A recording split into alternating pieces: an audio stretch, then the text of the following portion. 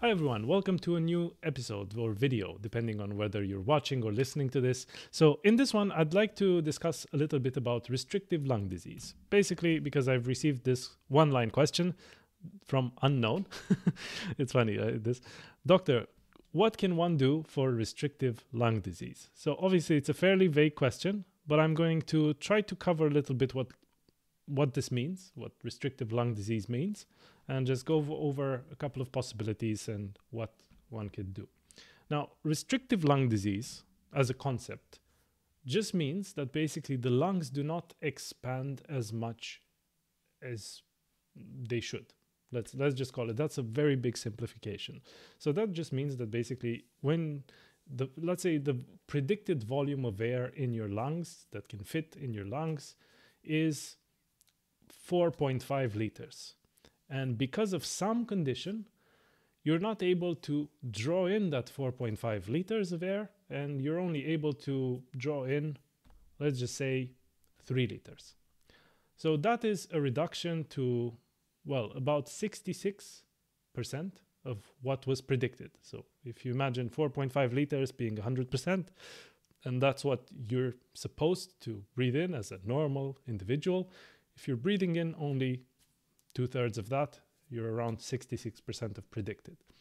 So there are these measures that can be obtained regarding these volumes on tests such as spirometry or plethysmography or other forms of lung function testing that measure the volumes of air that go in and out of the lungs.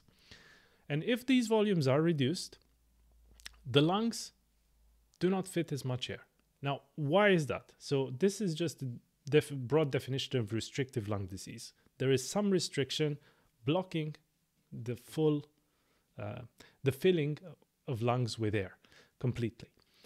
Now, there can be many causes for this. There can be causes that are related to the lungs themselves, or causes that are related to the chest wall, or sometimes neurological causes. Basically, the nerves that supply the chest don't work well, and breathing cannot really open that much.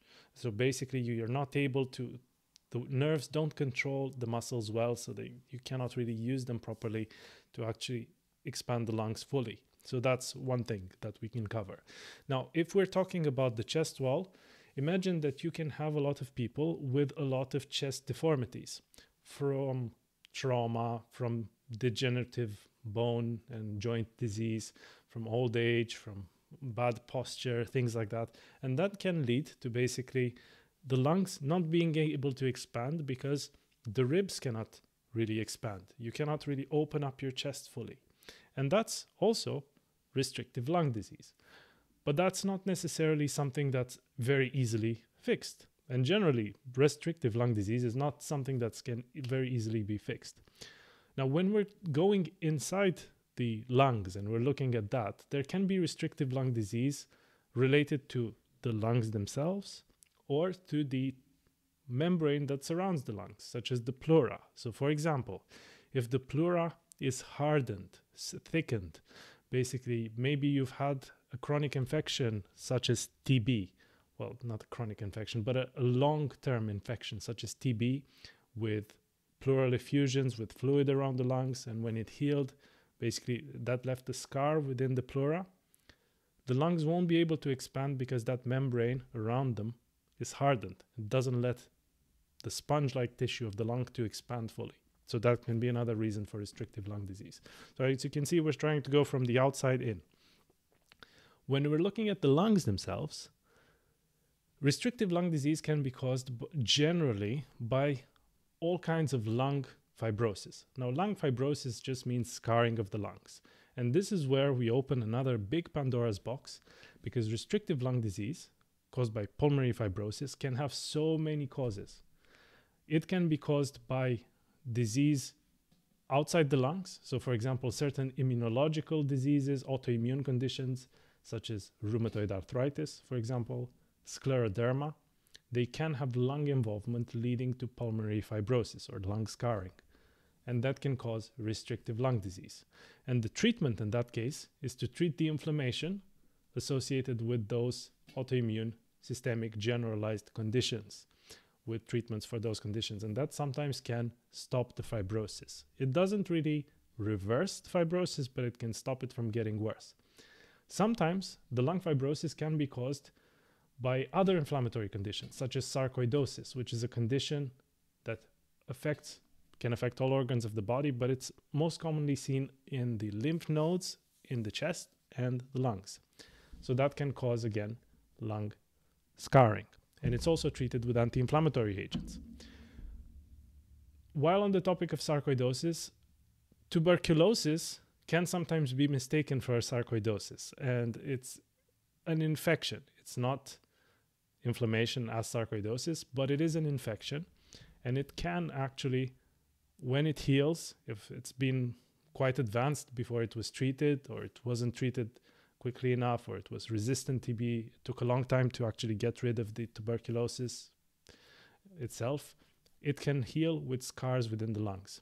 But I just mentioned it next to the sarcoidosis because sometimes, especially if doctors aren't thinking about one or the other, they can be mistaken for each other. So again, tuberculosis is another potential cause of restrictive lung disease after the disease has healed. So we've treated tuberculosis, it's gone, but it's left a bit of a complication. Then we're moving towards things that we can inhale from the environment that can cause lung scarring.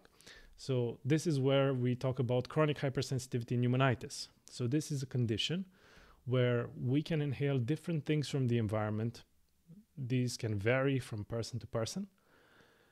And inhaling them can actually cause an inflammatory reaction in the lungs, which, if left unchecked, evolving over a long period of time, can lead to fibrosis. And here, examples would include, for example, basically if someone is exposed to birds and they are sensitized, their body has an hypersensitivity reaction to birds, to bird proteins that are released from the feathers, etc., it can cause inflammation. So if you have bird keepers, people who use feathered pillows, feathered duvets, and are sensitized to bird proteins, they can develop lung fibrosis in this way. Sometimes you have what is called farmer's lung, which is also within the scope of hypersensitivity pneumonitis. In farmer's lung, you basically inhale some of these organic dusts that are released from the hay that contain certain microorganisms. These don't cause an infection, but they can cause this hypersensitivity inflammation in the lungs. And with exposure over a number of years, it can lead to lung fibrosis again. So there are many examples within the realm of hypersensitivity pneumonitis of potential exposures that can cause lung disease. Then, talking about things that we inhale from the environment, it could be something related to your occupation, not in the sense of causing inflammation in the lungs, but basically in the sense of causing damage to the lung by deposition of dusts within the lung. And here we can think about coal workers, so people who work in coal mines and they inhale a lot of coal dust at some point, that dust will deposit itself within the lungs and harden the lungs, so causing restrictive lung disease. Sometimes you have people who cut stone and they develop silicosis by inhaling that silica dust. That can also cause a little bit of inflammation as well and a lot of problems. So all of these occupational hazards are not sometimes very well understood. And I've made another video recently about that, to try to always protect your lungs, because in the long run, some of the things that we're exposed to in our environment, in our house, or in other places, they can actually trigger long-term lung disease, chronic lung disease that can be very hard to treat. Now, with hypersensitivity pneumonitis that I mentioned before, if we're talking about exposure to birds, exposure to hay, to other things that are causing the inflammation, we can sometimes remove ourselves from that environment, and that usually improves the situation. Sometimes we may need some anti-inflammatory drugs to treat the inflammation and help that healing process, reduce that inflammation, prevent further scarring. If we are talking about inhaling dusts in occupations, various occupations, working on construction sites, mines, etc., we probably need to change our job or use very good respiratory protection. So such as an FFP2 mask that is really tightly sealed around the airways so that we're not breathing in that dust every day at work, to try to work in good, well-ventilated spaces. And I know that can be a problem with certain employers, especially in some countries around the world where the regulations are not very tight and they may not be able to provide actually the respiratory protection that you need. So you need to try to be aware of that and try to protect yourself if there's no other way to change your job. If it's affecting your health, you need to think about it long term. How will you be feeling in 5 years if you're already feeling poorly?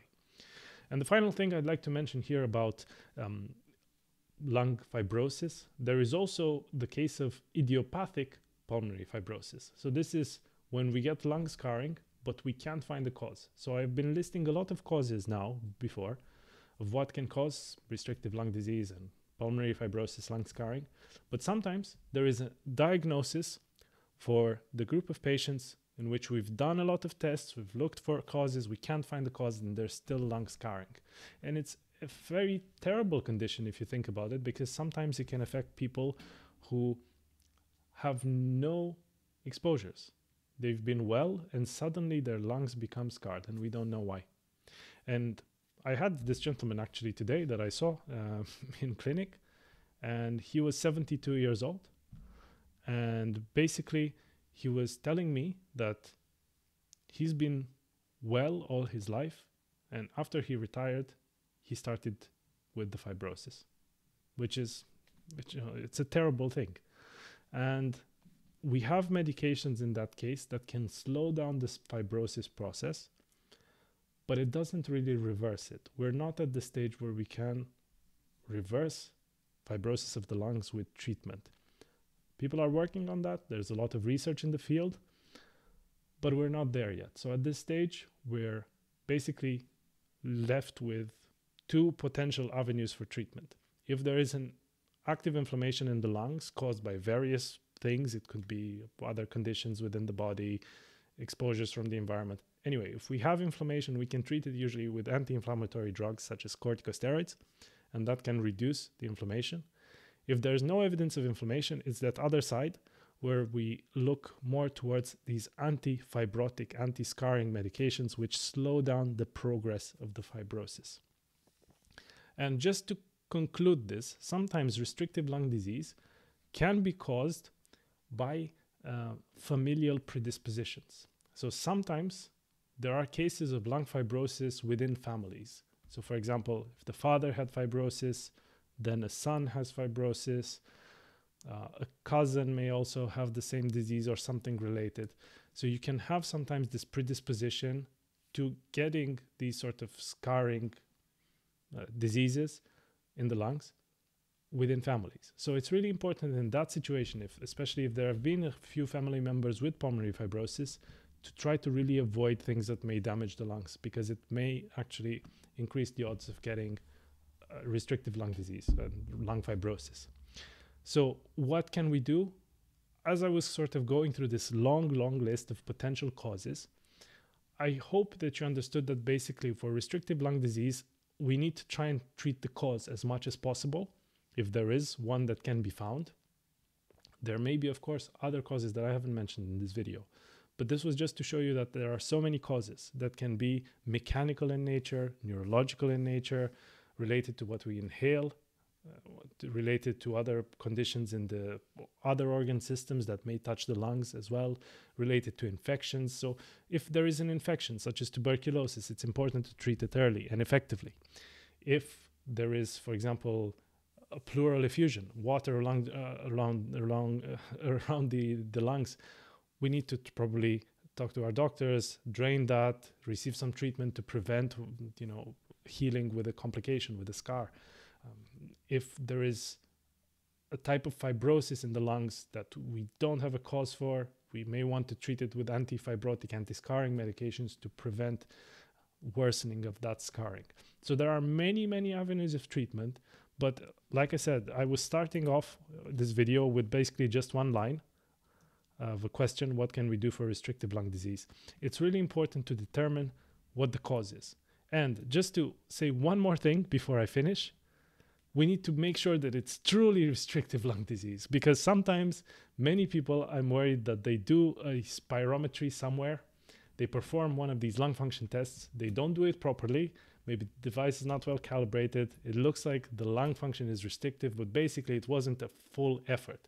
And of course, if you only blow half the air out of the lungs, or you don't inhale to a full breath and then blow out all that air, it may look as if your lung volumes are artificially low. So always keep in mind that the breathing test needs to be performed in the standardized manner as much as possible, in order to make sure that what you're looking at, the numbers you're looking at, are indeed consistent with restrictive lung disease. So hopefully this was helpful. I know it was a bit long and covering a lot of issues, but I just wanted to tell you that it's really, really complex. It's a fascinating field, and if you have further questions, I'll try to break it down into smaller sections as I create more videos on this channel. I like this topic of lung fibrosis especially because it's my area of interest, so if you have further questions in that regard, I'll be happy to answer in future videos. If you are suffering with any medical problem, any condition, do talk to your doctor. Go see them early, because that's the best way to seek appropriate help and to get the help you need as early as possible to prevent worsening. Thank you very much for watching, and all the best.